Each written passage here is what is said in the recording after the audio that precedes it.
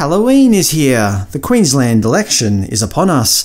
The majority of Queenslanders will have already cast their vote before the October 31st election.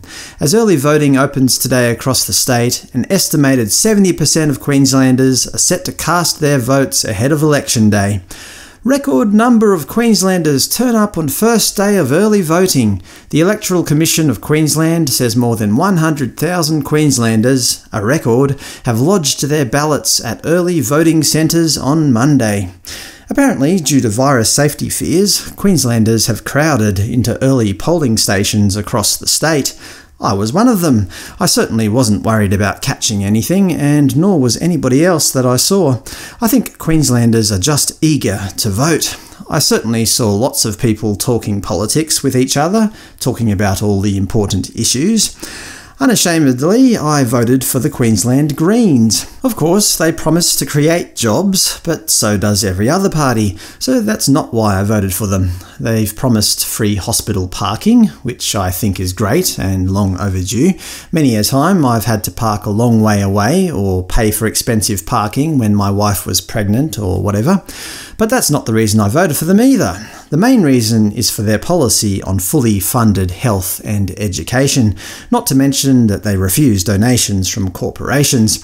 Queensland schools are notoriously underfunded, with only 69.26% of their needs-based funding being provided by the Queensland Government.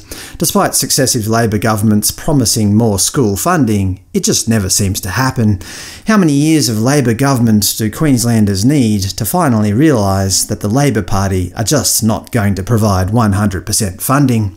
Anyway, I'm a realist. I understand that the Greens aren't very popular, so to be fair to the other parties, and to make this a more balanced presentation, I'll include some of the other parties' election promises as well.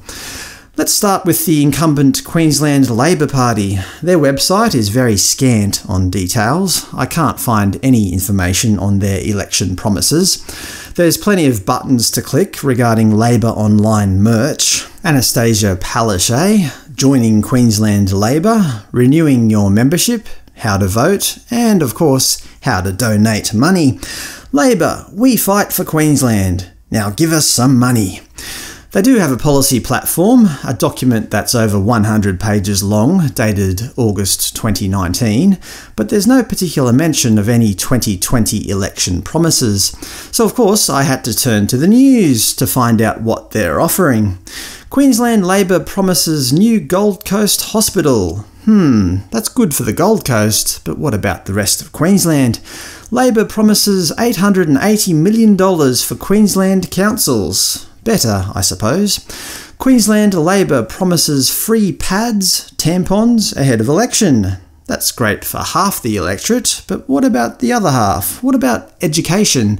Queensland Government announces $1 billion boost to education on fourth day of election campaign. Yeah, I've heard this before. As I said earlier, we've had many years of a Labor government, and still Queensland has some of the most underfunded state schools in the country, and parents, teachers and children pay the cost. So I don't have much faith in Queensland Labor fixing this up. The Liberal National Party. Let's get Queensland working again. I mean, that's pretty much the promise of every party. $300 rego rebate for Queenslanders. Yeah, I'd be happy with a $300 rebate, but it's very much a one-off policy. It's not like that $300 is going to fix up Queensland's schools and hospitals. Queensland, change the government in 11 days. They're confident, I give them that much. Looking deeper, the LNP have quite a lot of policy information and election promises on their website. Rebuild Queensland's economy and create jobs. Reduce the cost of living. Get tough on crime. Build new and better roads. Cheaper public transport would be nice. Get hospitals working again. Get back to basics in school. Cheaper public transport for students. Protect Queensland's environment. Make transport cheaper. As you probably know by now, I'm not exactly the biggest LNP supporter, but at least they've got their policy information out in the open on their website, unlike the Labor website, which seems to be more about Labor merchandise and the cult of Anastasia Palaszczuk. Actually, a couple of weeks ago, I read some news. LNP to put Labor last in its Queensland election preferences, elevating the Greens. And they kept their word. This is the Nanango How to Vote card. I've gone ahead and added the party names. And lo and behold, Labor are preferenced last, with the Greens coming in fourth. The LNP are so desperate to get Labor out of office that they're willing to preference the Legalise Cannabis Queensland Party ahead of Labor. It's quite amusing, I think. Pauline Hanson's One Nation Party have also got a candidate for pretty much every electorate. Stand with Pauline. Their website includes a lot of their federal policies, which I assume will be similar to their state policies. Things like baby formula shortages, bring back Australian values, citizen-initiated referenda — that actually sounds like a good idea — climate change, family law and child support, farming and water. Anyway, there's a whole bunch of them. You can go ahead and check them out for yourself if you really want to. I remember early this year when Pauline Hanson was selecting her candidates, she said, "Don't bother applying if you only want to wear a suit and swan around the corridors of Brisbane. Those people can bugger off. Parliament is full of those types already." She certainly doesn't mince her words.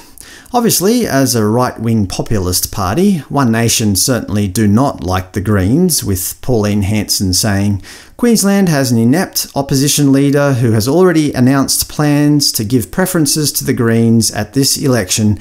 I'm not only shocked, but frightened of a future Labor-Greens coalition running the state. I can assure Queenslanders right now that the Greens will go last on One Nation How to Vote cards."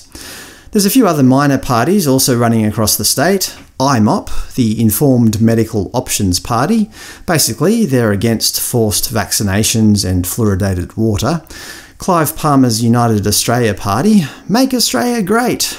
Civil Liberties and Motorists Party, who are against road tolls and water fluoridation as well. They want to end animal cruelty and want to provide free tertiary education. Legalise Cannabis Queensland, a better quality of life for all Queenslanders. Animal Justice Party, kindness, equality, rationality, non-violence.